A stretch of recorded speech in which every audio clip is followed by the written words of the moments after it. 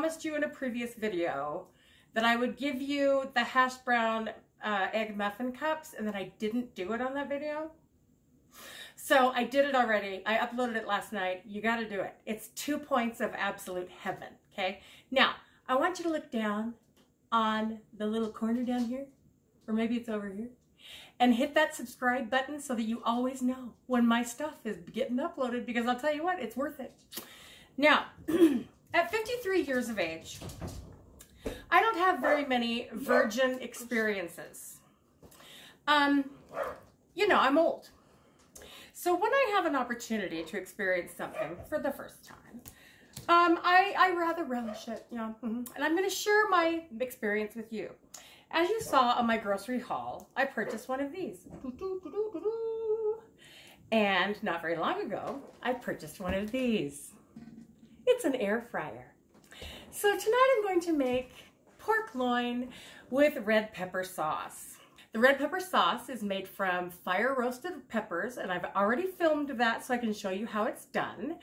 And then it has Greek yogurt, and it has some onions, which you cook it all yummily, and then you put it in the blender and you blend it all up so it's a nice little sauce.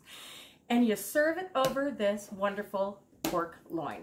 Now, here is the trick when you're cooking any kind of meat. My mother taught me this, and it's the most powerful and wonderful trick in the world of meat cooking.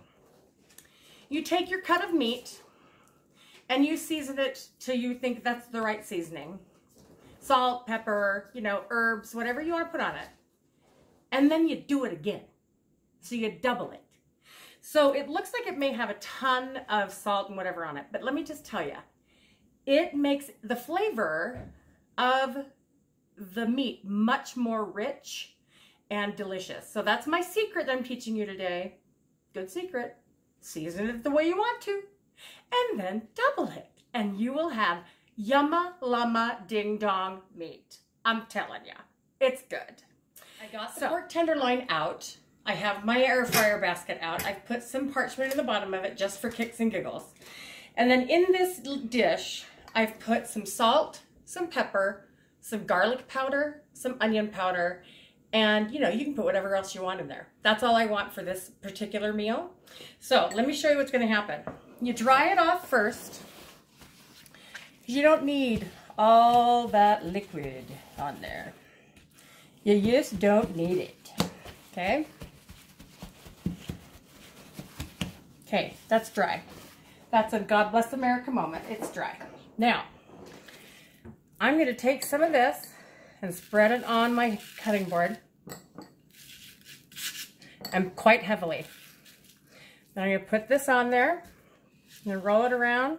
Give it a chance to absorb that into the meat. I'll do the same thing for this side. I was unaware that the roast came in 2 pieces, but that's okay. We're all good. Okay, now that's a really generous amount. So you can see that on there. Didn't quite get the ends. And that's about right. That's about twice of what you'd think you'd put on there. So I'm going to do the same thing on this side.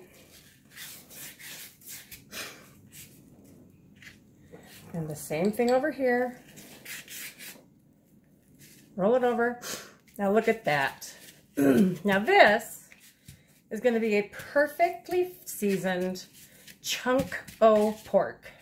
Now, the instructions that I have for a 2-pound pork tenderloin in my air fryer is to cook it at 370 degrees for 55 minutes. I'm going to put a meat thermometer in the thickest part of the meat, which is right here.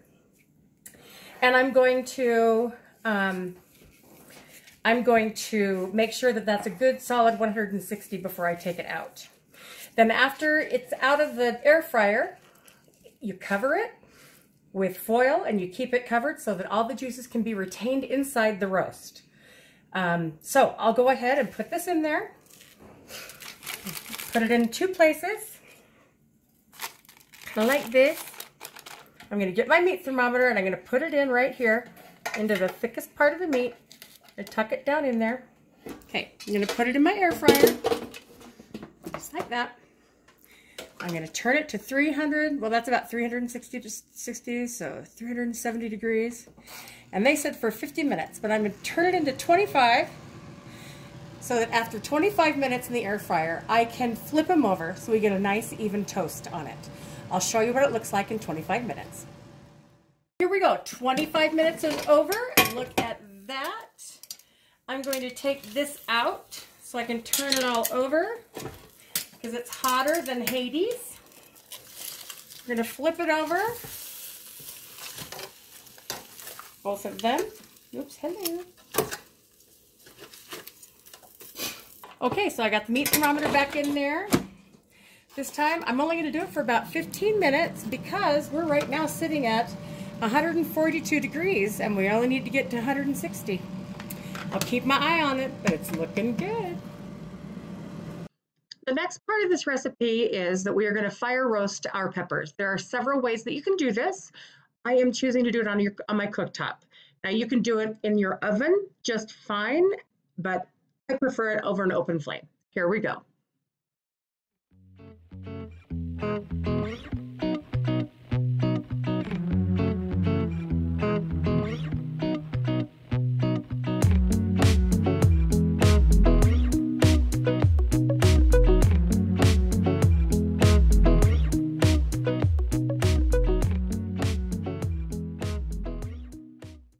As soon as they're blackened as much as you'd like, you place them in a plastic bag and zip it closed and keep it there until it is nice and cool.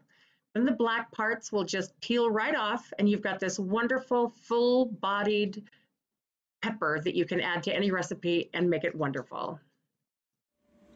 Okay, so to make the red pepper sauce, we need onions, which are right here. Just one onion, chopped. Doesn't have to be finely chopped because you're going to blend it later. And then right here, about 7 ounces of roasted red peppers. You cook those together until they're softened, and we'll come back after that happens. Now that this is cooked down, you're going to add 1 cup of non-fat Greek yogurt. I know, it's decadent. And you're just going to stir this up in there until it's bubbly and heated through.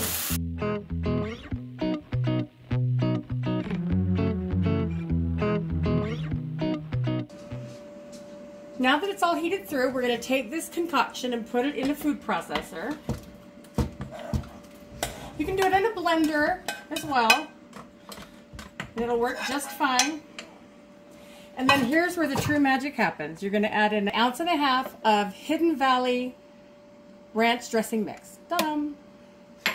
Then we're just going to put on the lid. Oops, wrong one. And then we're going to pulse it.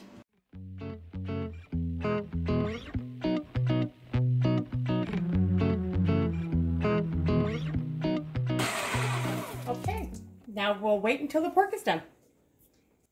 Okay, so this is it. It ended up taking, at 370 degrees, another 10 minutes. So it was a total of 35 minutes to reach the internal temperature of 160 degrees. I let it rest for about 15 minutes, and now I'm going to try it.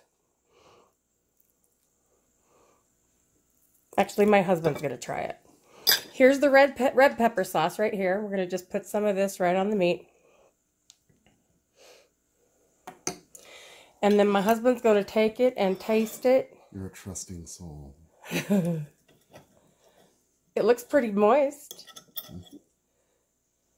Red pepper. Red pepper sauce. I'm a wimp. It's not hot. Uh-huh.